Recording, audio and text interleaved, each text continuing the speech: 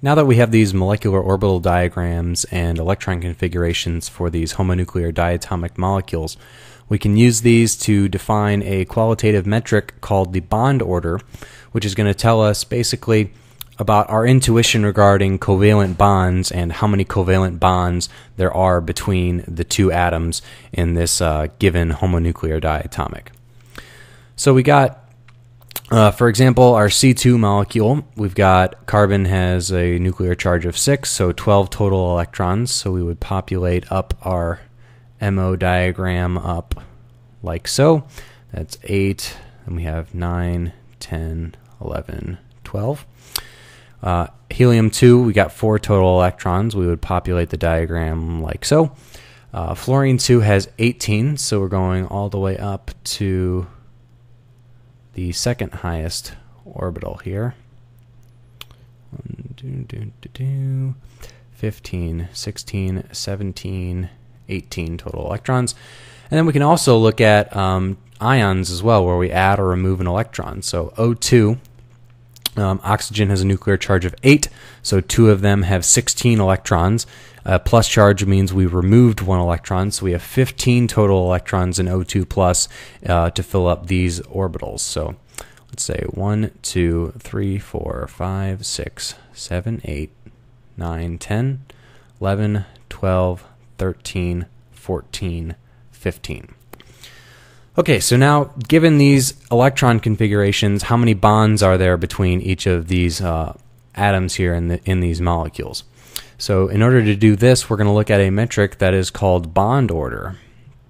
And the bond order is going to be defined as 1/2 of the number of electrons in bonding MOs, bonding molecular orbitals.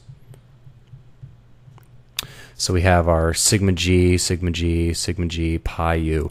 Those are all bonding orbitals. Those were more stable than the constituent atomic orbitals which form them. And then this minus the number of electrons in antibonding MOs. So close both of those brackets there. And the antibonding MOs are those which are higher in energy than the constituent atomic orbitals which compose them. So sigma star U, pi star G, sigma star U, all these antibonding orbitals indicated by the star, which are higher in energy than those constituent atomic orbitals. Those are antibonding molecular orbitals. So the bond order is just half the difference between the number of bonding electrons and the number of antibonding electrons. And this makes sense because a single covalent bond is 2 electrons. So if we have 2 electrons in a bonding orbital, then that is 1 bond. So that's where this factor of 1/2 is coming from. Okay, so let's take each of these and calculate the bonding order for all of them. All right, so we have our C2. We have 2, 4, 6, 8 electrons in bonding MOs, the sigma G's and pi U's. So that's going to be 1/2 of 8. And then in antibonding MOs, we have 2 in this sigma star U, 2 in this sigma star U, so we have 4 total. 8 minus 4 is 4, divided by 2 is 2. So there's the equivalent of a double bond between C2 here. And in each case, this is a pi bond because there's a pi bonding molecular orbital which is not canceled out by a corresponding antibonding orbital. For each of the sigma bonding orbitals, there's a sigma antibonding orbital which is filled. So this sigma bond gets canceled by this sigma antibond, this sigma bond gets canceled by this sigma antibond, and these 2 pi bonds, there is no corresponding pi antibond. So the net effect is we have 2 pi bonds left over that form the bonds in C2, the carbon diatomic molecule.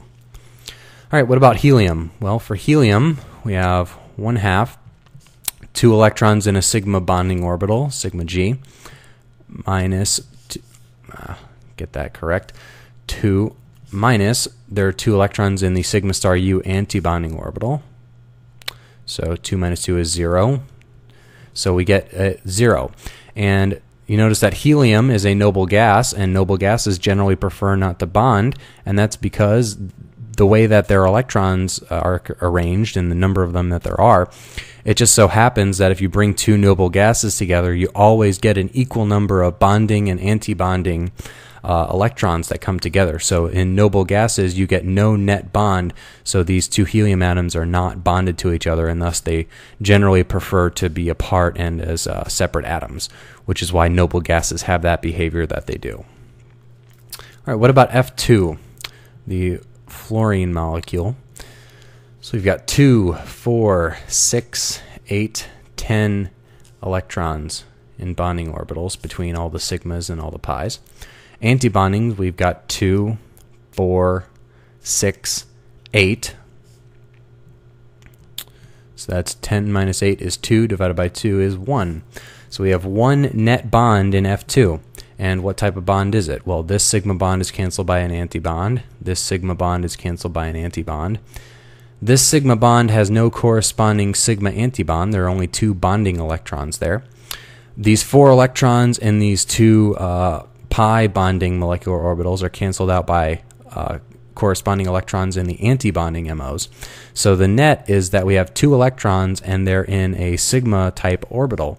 So we have 1 sigma bond in F2. And that makes sense based off of our standard intuition about valence bond theory. Valence bond theory predicts that correctly, that you get 1 sigma bond in F2. But as we mentioned in the previous video, when you're talking about the O2 molecule, it isn't able to predict the fact that you have 2 unpaired electrons in the O2 molecule. Okay, so then we can also look at ions where we either add or remove an electron. For O2+, we remove 1 electron from the oxygen molecule, giving us a positive charge. So the result here is, let's see, we have our bonding. We have 2, 4, 6, 8, 10 electrons in bonding orbitals. And then what about antibonding? We have 2, 4, and then 5. So we have 5 electrons in antibonding orbitals. 10 minus 5 is 5, divided by 2 is 2.5 bonds in O2+. And that's something that you can get based off of having an odd number of electrons. If you have an odd number of electrons, you can get an odd bond order. So there are effectively 2.5 bonds in O2+. So what type of bonds are they? Well, we got these sigma bonding electrons canceled out by those sigma antibonding electrons. These sigma bonding electrons canceled out by those sigma antibonding electrons. These electrons in this sigma G bonding orbital are not canceled out by anything. The corresponding antibonding orbital is empty. So we have 1 sigma bond in O2+. And in this pi U orbital, these 2 pi bonding orbitals, we have 2 electrons in each of them. So that's a net of, that's 2 pi bonds there. And then there's 1 electron in this pi antibonding orbital, this pi star G. So for the pi system, we have 4 minus 1, which is 3, divided by 2. So we actually have 1.5 pi bonds in O2+. And you can do the same type of analysis for everything from H2 to neon 2 using these orbitals. You can do it for their cation like this, for their anion where you add in an extra electron, and you'll get the bond order for each of them, and using this type of analysis, how many of them are sigma bonds and how many of them are pi bonds.